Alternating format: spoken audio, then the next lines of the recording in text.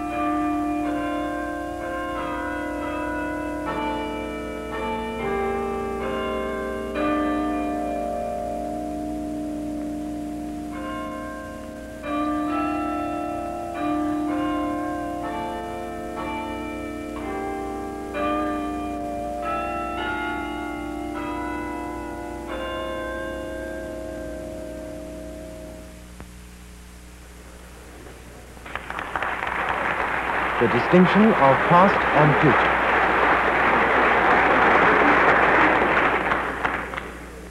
Now, it's obvious to everybody that the phenomena of the world are evidently irreversible. By that I mean things happen that don't happen the other way. You drop a cup and it breaks, and you can sit there a long time waiting for the pieces to come together to come back into your hand. If you watch the waves breaking at the sea, you stand there and wait for the great moment when the foam collects together, rises up out of the sea, and falls back further out from the shore. Would be very pretty. As a matter of fact, the demonstration of this in such lectures is usually made by having a section of moving picture in which you take a number of phenomena and running the thing backwards and then see all the laughter. The laughter just means this ain't going to happen in the real world. But actually, that's a kind of a weak way to put something which is so obvious and deep as the difference between the past and the future. Because even without an experiment, our very experiences inside are completely different for past and future. We remember the past, we don't remember the future. We have a different kind of awareness about what might happen than we have of what most likely has happened. The past and future look completely different psychologically and so forth. And the questions of memory, of apparent freedom of will, in the sense that we feel that we can do something to affect the future, but none of us, or very few of us, believe that there's anything you can do to affect the past. And remorse and regret and hope and so forth are all words which distinguish perfectly obviously the past and the future. Now, if the world of nature is made of atoms, and we too are made of atoms and obey physical laws, there's obvious distinction between what happened, the past and the future, and this obvious irreversibility of all phenomena, you would think would most likely have obviously its interpretation in that some laws, some of the motion laws of the atoms are going one way, that the atom laws are not such that they can go either way.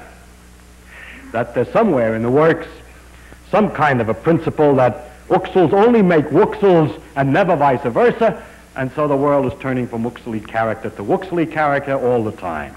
And that this one-way business of the interactions of things is the thing that makes the whole phenomena of the world seem to go one way. And yet we haven't found it yet. That is, in all the laws of physics that we've found so far, there doesn't seem to be any distinction of the past and the future. That the moving picture should work the same way going both ways, and the physicist who looks at it should not laugh. Details now to be explained. Let us take the law of gravitation as our standard example. If I have a sun and a planet that I started off in some direction going around to here, and then take a moving picture of this, say it gets to here. Now take a moving picture of this backwards. Take a moving picture of it, excuse me, and run the movie backwards and look at it. What happens? Planet goes around the sun in an ellipse. The speed of this way, of course. Starts here, goes to here, keeps on going around. Goes in an ellipse. The speed of the planet is such that the area swept out by the radius is always the same in equal time. Just does exactly the way it ought to do. Perfectly satisfactory. It cannot be distinguished from the one going the other way. So the law of gravitation is of such a kind that it doesn't make any difference. If you show the phenomenon any phenomenon involving just gravitation running backwards on a film, it'll look perfectly satisfactory. Put it precisely more this way. If at a given instant the particle moving this way, if all the particles in a more complicated situation would have every one of their speeds reversed suddenly, then the thing will just unwind through all the things that it wound up into. That is, if you have a lot of particles doing this, then you suddenly reverse the speeds, they will completely undo what they did before. Now this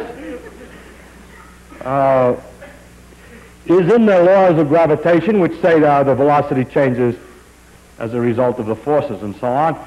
If I reverse the time, the forces are not changed, and so the changes in velocity are not altered at corresponding distances. And so each velocity then has its succession of alterations made in exactly the reverse way that they were made when it went out before, and it's easy to prove that the law of gravitation is time reversible. The law of electricity and magnetism, time reversible. The laws of nuclear interaction, time reversible as far as we can tell. The laws of beta decay that we talked about at a previous time, also time reversible. The difficulty of the experiments of a few months ago, which indicate that there's something the matter with some unknown about the law, suggests the possibility that in fact it may not be also time reversible, but we shall see. But at least the following is true. This beta decay that we're talking about, which may not be time reversible, but I don't know, is a very important phenomenon for most ordinary circumstances. The possibility of my talking to you does not depend on that happening. It does depend on chemical interactions. It depends on electrical forces. It doesn't actually depend much on nuclear forces at the moment, but it depends also on gravitation. But I am one-sided. I speak and the voice goes out into the air and doesn't come sucking back into my mouth when I open it. And this irreversibility cannot be hung on the phenomenon of beta decay. In other words, we believe that there are in the world most of the ordinary phenomena which are produced by atomic motions which are according to laws which couldn't be completely reversed. So we have to look some more to find the explanation. If we look at this more carefully and a planet's moving around the sun more carefully, you soon find that it isn't quite right. For example, the Earth's rotation on its axis is slightly slowing down. It's due to tidal friction. And you see that friction is something which is obviously irreversible. If I took a heavy weight on the floor here and pushed it, it would slide and stop. If I stand and wait for it, it doesn't suddenly start up and speed up and come into my hand. So a frictional effect seems to be irreversible. But a frictional effect, as we discussed at another time, is the result of enormous complexity of the interactions of the block with the wood, the jiggling of the atoms inside, that the organized motion of the wood, of the block, is changed into disorganized, irregular wiggle-waggles of the atoms in the wood. So that, therefore, we should look at the thing more closely. As a matter of fact, we have here the clue to the apparent irreversibility. I take a simple example of, for example, if we have blue water, say ink, and white water, that's water without ink, in a tank with a little separation, and pull out the separation very delicately, then it starts separate, blue on one side, white on the other side. Wait a while. Gradually the blue mixes up with the white, and after a while the water is Luke blue. I mean, it's sort of 50-50, a color uniformly distributed throughout. Now if we wait for a long time and watch this for a long time, it does not by itself separate. Or you can do something. You can get the blue separated again. You can evaporate the water and condense it somewhere else and collect the blue dye and dissolve it in half the water and put back this thing and so on. While you're doing all that, however, you yourself are causing irreversible phenomena somewhere else. So by itself, it doesn't go the other way. And that gives us some clue. Let's look at the molecules. Suppose that we took a moving picture of the water, of the blue and the white water mixing. It would look funny if we ran it backwards, because we'd start with uniform water and gradually the thing would separate and would be obviously nutty. Now we magnify the picture so that every physicist can watch atom by atom to find out what happened irreversibly, where the laws of balance of forward and backward broke down. And so you start and you look at the picture and you have blue atoms. That's ridiculous, but we'll call it that. We have atoms of one kind and atoms of another kind jiggling all the time in thermal motion, wiggling, bouncing. And if we were to start at the beginning, we would have mostly atoms of one kind on one side and atoms on the other kind on the other side. Now these atoms are jiggling around. It's too small a box. You need more to get this effect. Billions and billions of these atoms. Now these atoms are jiggling around. I just put one more, but I'm getting tired of making it. Now these atoms are jiggling around, and if we start all on one side and all on the other, we see, of course, that in their perpetual irregular motions, they'll get mixed up. And that's why it gets to be more or less uniformly blue. But let's watch any one collision. Here's a particular collision selected from that picture. Here's this molecule moving this way and this one moving this way, and they come together, say, in the moving picture, and they bounce off this way. Now you run that section of the film backwards, and you find a pair of molecules moving this way, bouncing off that way. And the physicist looks with his keen eye and measures everything and says, that's all right, that's according to the laws of physics. If two molecules came this way, they would bounce that way, and if they came that way, they would bounce this way. It's reversible according. The laws of molecular collision are reversible. So if you watch too carefully, you can't understand it at all. Because every one of the collisions is absolutely reversible, and yet the whole moving picture shows something absurd, which is that the molecules start in the reverse picture.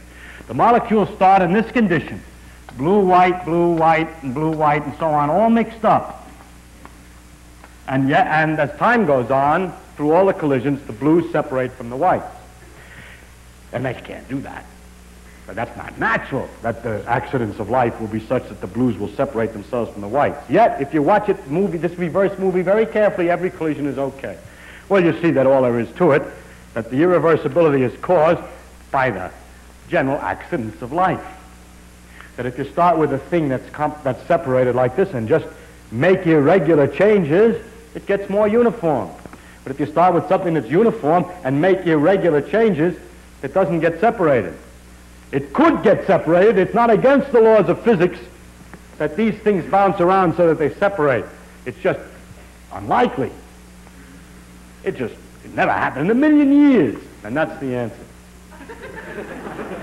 The things are irreversible only in the sense that going one way is likely to go, but going the other way, although is possible and is according to the laws of physics, wouldn't happen in a million years. It's just ridiculous to expect that if you sit there long enough, the jiggling of the atoms will separate a uniform mixture of ink and water into ink on one side and water on the other. Now, if I had put a box around here so that this was all the molecules that there were, as time went on, they would get mixed up. But if you're patient, I think you could believe that in the perpetual irregular collisions of these molecules, after some time, not necessarily a million years, maybe only a year, when you keep watching, accidentally they get back more or less like this. In the sense, at least, they get back far enough to say that if I drew a line through all the whites on one side and all the blues on the other, it's not impossible. However, the actual objects with which we work have not only 4 or 5 blues and whites, but they have 4 or 5 million atoms. And it's just not likely that 4 or 5 million are all going to get separated like this. And so the apparent irreversibility of nature does not come from the irreversibility of the fundamental physical laws. It comes from the characteristic that if we start with an ordered system and have the irregularities of nature bouncing, then the thing goes one way. Therefore, the next question is, how did it get ordered in the first place? That is to say, why is it possible to start with the ordered? You see, the difficulty is that we start with an ordered thing, we don't end with an ordered thing. One of the rules of the world is that the conditions at the beginning, that the thing goes from an ordered condition to a disorder. Incidentally, this word order and disorder is another one of those terms of physics which aren't exactly the same as it is in ordinary life. The order need not be interesting to you, human beings. It's just a question that there's a definite situation. They're all on one side and all on the other, or they're mixed up. And that's the order to disorder. Maybe you like it better mixed up, but that's not more ordered anyhow. Now,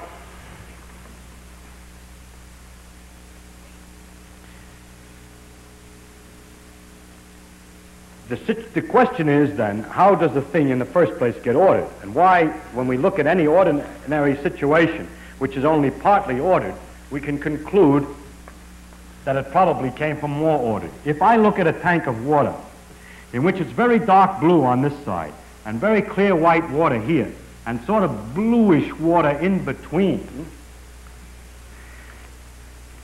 and I know that that thing has been left alone for 20, 30 minutes, then I will guess that it got this way because it was bluer before. For instance, if I find, that the separation was more complete in the past. If I find, for example, two objects, well, this is a good example of any. If I wait longer, then the blue and white would get more intermixed. And if I know that this thing has been left alone for a sufficiently long time, I can conclude something about the past condition. The fact that it's smooth in here could only arise because it was much better in the past, much more satisfactorily separated. Because if it weren't more satisfactorily separated in the past, in the time since then, it would have gotten more mixed up than it is. So, it is therefore possible to tell from the present something about the past. Although physicists are really not do this much, physicists usually like to think that all you have to do is say, these are the conditions and what happens next. But all our sister sciences have a completely different problem. In fact, all the other things that are studied, history, geology, and astronomical history, all have a problem of this kind. I find they're able to make predictions of a completely different type than a physicist. A physicist says, in this condition, I'll tell you what will happen next. But a geologist will say something like this: I have dug in the ground and I found certain kinds of bones. I predict that if you dig in the ground, you'll find a similar kind of bone. A historian, although he talks about the past, can do it by talking about the future. When he says Napoleon exists, or Napoleon was, or that the French Revolution was in 1783, he means that if you look in another book about the French Revolution, you'll find the same date. 1789, maybe. That's pretty accurate for a physicist to have the third decimal figure. There are three figures there. Now, the thing that he says is that he makes a kind of prediction about something he has never looked at before.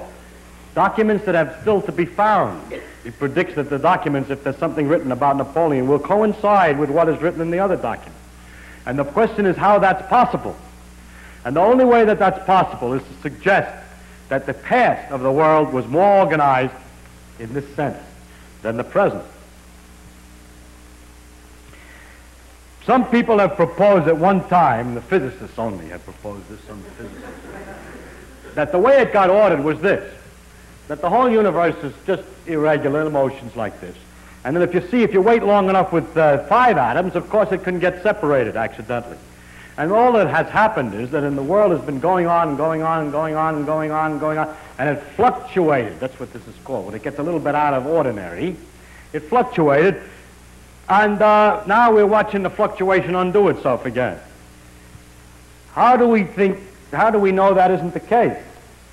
You say, well, how long you would have to wait? I know, but if it didn't fluctuate far enough to be able to produce evolution, to be able to produce an intelligent person, we wouldn't have noticed it. So we had to keep waiting until we were alive to notice it. So we have to have at least that big a fluctuation. But this is incorrect, I believe. I think that's a ridiculous theory for the following reason. That if the world were much bigger, and there were atoms all over the place, and they started from a completely mixed up condition, all over, and I happen only to look at the atoms here, and I find that the atoms here are separated, I have no way to conclude that the atoms anywhere else are separated.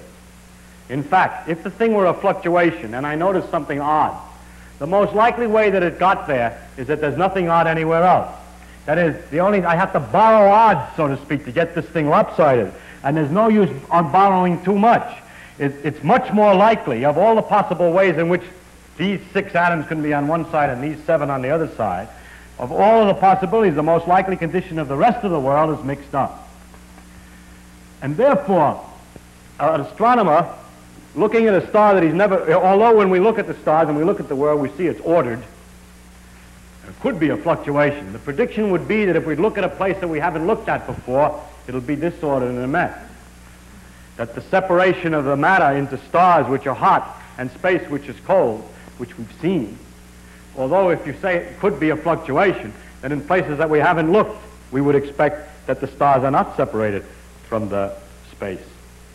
And since every time we make a prediction that in a place that we haven't looked, we'll see the same statement about Napoleon, or we'll see stars in a similar condition, or that we'll see bones like the bones that we've seen before, the success of all those sciences indicate that the world did not come from a fluctuation, but came from a condition which was more separated, more organized in the past than at the present time. And therefore, I think it's necessary that to add to the physical laws the hypothesis that in the past the universe was more ordered in the technical sense, less mixed up, than it is today. And that this statement is the added statement that's needed to make sense and to make an understanding of the irreversibility. That statement, of course, is itself lopsided in time. It says something about the past is different than the future.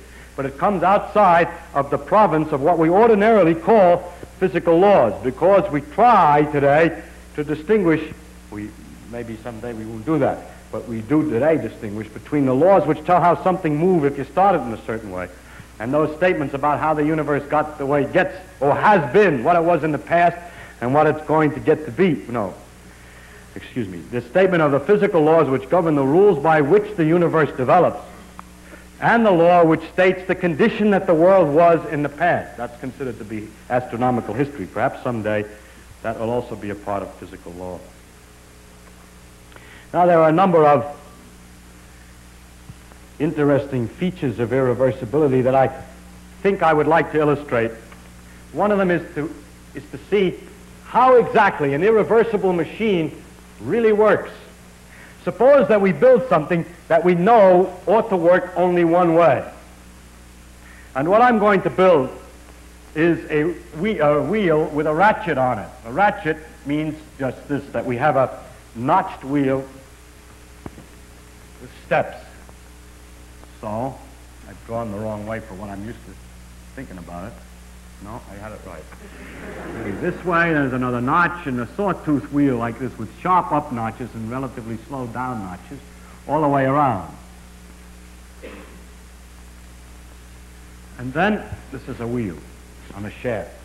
And then on this thing, there's a little piece of pawl, a thing called a pawl, which is on a pivot here, and which is held down by a spring. It gets in the way of the wheel, but that's small technical difficulty. It's just two-dimensional, and actually it's set a little bit below. Now, this wheel can only turn one way. If you try to turn it this way, then these straight-edge part of the teeth get jammed against the pawl, and it doesn't go. Whereas if you turn it the other way, it just goes right over the finger, snap, snap, snap, snap, snap, snap, snap. This they use them in clocks, that when you wind watches, they have this kind of a thing inside so that you only can wind it one way. And after you wind it, it holds a spring. And now we want to discuss, you see, it's completely irreversible in the sense that the wheel can only turn one way. Now this irreversible machine, this wheel that can only turn one way, has been imagined that we could use it for a very useful thing, a very interesting thing. Because of molecular irregularities, because of molecular motion, perpetual motion, there's a perpetual motion of molecules, and if you build a very delicate instrument, it'll always jiggle because it's being bombarded irregularly by the air molecules in the neighborhood. So that's very clever. We'll connect this with a shaft, which is hard to illustrate in 3 dimensions. It goes way out here. You connect this to it with a shaft, with a vane, with a wheel that has 4 vanes. Actually, my angles of things have gotten a little bit mixed up. Look down on the shaft. This thing's got 4 vanes like this. And those are bombarded. They're in a box of gas here. And they're bombarded all the time by the molecules irregularly, so the thing is pushed sometimes one way, sometimes the other way. Well, when it's pushed one way, this thing gets jammed, but when it's pushed the other way, it goes around. So we find the wheel perpetually going around, and we have a kind of perpetual motion. That's because this wheel is irreversible. But actually, we have to look into the details. The way this works is that when the wheel goes one way, it lifts the pawl up, and then the pawl snaps down against the next tooth. and it will bounce. If it's perfectly elastic, it'll go bounce, bounce, bounce, bounce all the time, and the wheel can just go down around the other way when the pole accidentally bounces up. So this will not work unless it's true that when the pole comes down it sticks, or stops, or bounces and cuts out. If it bounces and cuts out, there must be what we call damping or friction again. And in the falling down and bouncing and stopping, which is the only way this will work one way, heat is generated by the friction. So this part of the wheel over here will get hotter and hotter. But however, when it begins to get quite warm, something else happens. Just as there's Brownian motion or irregular motions in the gas here, so whatever this is made out of, the parts that this is made out of are getting hotter and are becoming more irregular. So a time comes when this is hot enough that the pole is simply jiggling because of the molecular motions of the things on the inside. And so it bounces up and down on here because of molecular motion, the same thing that was making this vane turn around. And in bouncing up and down on here, it is up as much as it is down. And when it is up as much as it is down, a tooth can go either way. As a matter of fact, the thing will be driven backwards. If this one was hot and this one was cold, the wheel that you thought would go only one way will go the other way. Because in the terrible bouncing up and down of this wheel, every time it comes down on an inclined plane. And so pushes the wheel this way. Then it bounces up again, comes down on another inclined plane, and so on. And so if this side is hotter than this side, it'll go around this way. What's it got to do with the temperature of this side? Suppose I didn't have that at all. Oh. Then, if it's pushed forward by falling on an inclined plane, the next thing that'll happen is it'll bounce against that tooth, and the wheel will bounce back. But in order to prevent the wheel from bouncing back, we put a damper on it and put vanes in the air so it can't go back. And then it will go one way, but the wrong way. And so it turns out that no matter how you design it, a wheel like this will go the one way if this side is hotter, and go the other way if this side is hotter.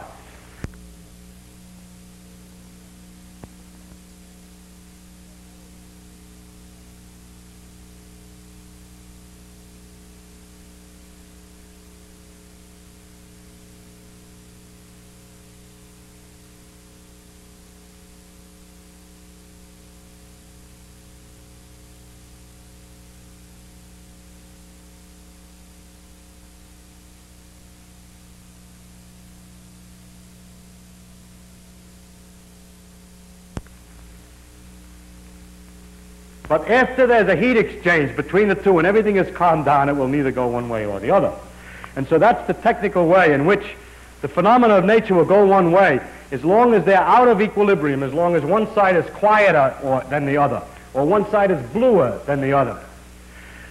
The conservation of energy would let us think that we have as much energy as we want. Nature never loses or gains energy. Yet the energy of the sea, for example, the thermal motion of all the atoms in the sea is practically unavailable to us. In order to get that energy organized, herded, used, make it useful, make it available for use, we have to have some place that's at a different temperature. We have to use a difference in temperature, or else we'll find that although the energy is there, we cannot make use of it. There's a great difference between energy and availability of energy. The energy of the sea, for example, is a large amount, but it's not available to us. I think I can give an analogy to give some idea of what the difficulty is this way. The conservation of energy means that the total energy in the world is kept the same. But in the irregular jigglings, that energy can be spread about so uniformly that there's no, in certain circumstances, that there's no way to make more go one way than the other. There's no way to control it anymore. I don't know if you've ever had this experience, but I have had going to the beach with many towels and so on, and sitting happily on the beach and having a tremendous downpour suddenly come, picking up the towels as quickly as you can and running into the bathhouse. Then you start to dry yourself, and you find that this towel's a little wet, but it's drier than you are. And you keep drying this one, then you find that one's too wet, it's wetting you as much as it's drying you, and you try another one, and pretty soon you discover a horrible thing. All the towels are damp, and so are you. And then you keep picking them up and putting them down and rearranging them, and there's no way to get any drier, no matter how many towels, even though you have many towels. Because there's no difference, in some sense, between the wetness of the towel and the wetness of yourself. I could invent a kind of a quantity which I could call ease of removing water, or, let's call it ease of removing water.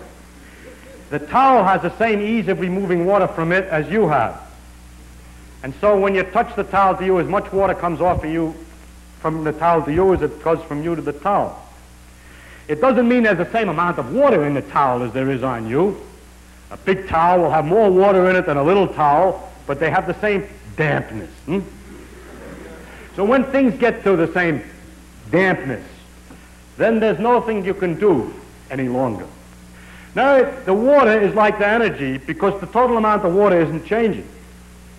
But if we had a world which was limited, you see, if the bathhouse door is open and you can run into the sun and get dried out, or find another towel, you see, okay, that's different. Then you got saved. But if you have everything closed and you can't get away from these towels, you can't get any new towels. So if you imagine a part of the world that was closed, wait long enough, and in the accidents of the world, the energy, like the water, will be distributed all over all of the parts evenly. And there's nothing left of one-wayness. There's nothing left of the real interest of the world as we experience it. Thus, in this situation here, which is a limited one, in which nothing else is supposed to be involved, the temperatures gradually become equal on both sides, and the wheels doesn't go around either one way or the other.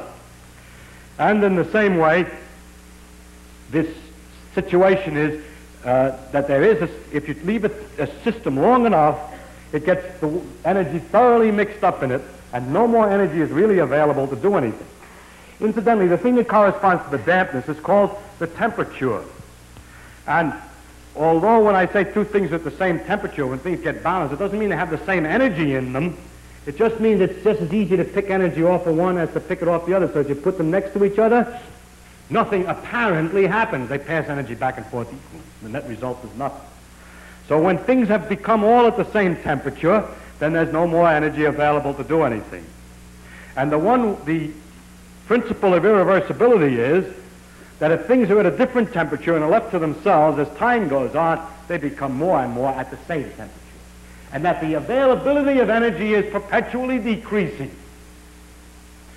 This is another name for what's called the entropy law, which says entropy is always increasing. But never mind the word. To state it the other way, the availability of energy is always decreasing. And that's a characteristic of the world in the sense that it's due to the chaos of molecular irregular motions. Things of different temperature, left to themselves, tend to become of the same temperature, but a piece of, if you have two things at the same temperature, like water on an ordinary stove without a fire, the water isn't going to freeze and the stove get hot. But if you have a hot stove with ice, it goes the other way. So the one-wayedness is always to the loss of the availability of energy. Well, that's all I want to say on the subject, but I want to make a few remarks about some characteristics. Here we have an example in which an obvious effect, the irreversibility, is not an obvious consequence of the laws, but that the effect is rather far from the basic laws. It takes a lot of analysis to understand why this effect, and that the effect is of first importance in the economy of the world, in the real behavior of the world, in all obvious things, that my memory, my characteristics, the difference between past and future are completely involved in this, and yet the understanding of it is not prima facie available by knowing about the laws. It takes a lot of analysis.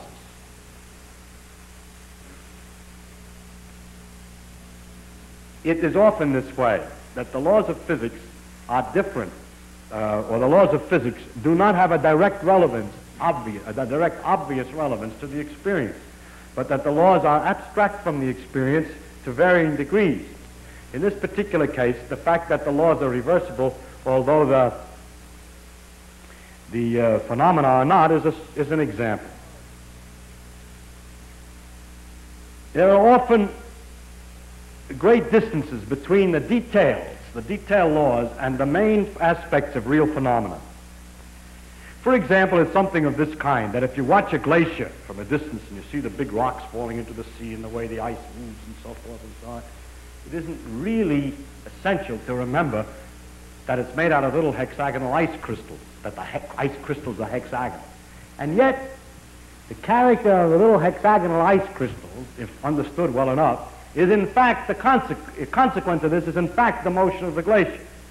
But it takes quite a while to understand. In fact, nobody knows enough about ice to, no matter how much they study the crystal yet, to really understand all the behavior of the glacier.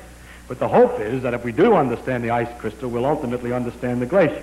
But there's a large, in fact, although we've been talking in these lectures about the fundaments of the physical laws, I must say immediately that one does not, by knowing all the fundamental laws as we know them today, immediately obtain an understanding of anything much. It takes a while, and even then it's only partial. Nature, as a matter of fact, seems to be so designed that the most important things in real world seem to be a kind of complicated accidental result of a lot of laws. To give an example, nuclei, which involve several nuclear particles, protons and neutrons, are very complicated. They have what we call energy levels. They can sit in states or conditions of different energy values. And various nuclei have various energy levels. And it's a complicated mathematical problem, which we only can partly solve, to find the position of the energy level. Now, it's not, you can understand that it's complicated, and therefore there's no particular mystery about the fact that nitrogen with 15 particles inside happens to have a level at 2.4 million volts, and another level at 7.1, and so on. And the exact position of the levels is obviously a consequence of an enormous complexity. But the remarkable thing about nature is that the whole universe in its character depends upon precisely the position of one particular level in one particular nucleus. In the carbon-12 nucleus, there's a level at 7.82 million volts, it so happens. And that makes all the difference in the world. The situation is the following, that if we start with hydrogen, and it appears that in the beginning or in the earliest times, the world was practically all hydrogen. Then, as the hydrogen comes together under gravity and gets hotter, nuclear reactions can take place and it can form helium. And then the helium can combine only partially with the hydrogen and produce a few more elements, a little heavier, but they disintegrate right away back into helium. So that it was for a while a great mystery about where all the other elements in the world came from, because starting with hydrogen, the cooking processes inside the stars would not make much more than helium and a few others, half a dozen other, less, as a matter of fact, other elements. And faced with this problem, Professor Hoyle said that there is one way out. I think saltpeter also, he's here, so I have to be very careful. If 3 helium atoms could come together to form carbon, we could easily calculate how often that should happen in a star. And it turned out it should never happen much, except for one possible accident. If there happened to be an energy level at 7.82 million volts in carbon, then the 3 helium atoms would come together, would stay a little longer than they ought to, on the average, if there were no level there, before they come apart. And staying there a little longer, there's enough time for something else to happen and to make other elements. And if there was a level of 7.82 million volts in carbon, then we could understand where all the other elements in the periodic table come from.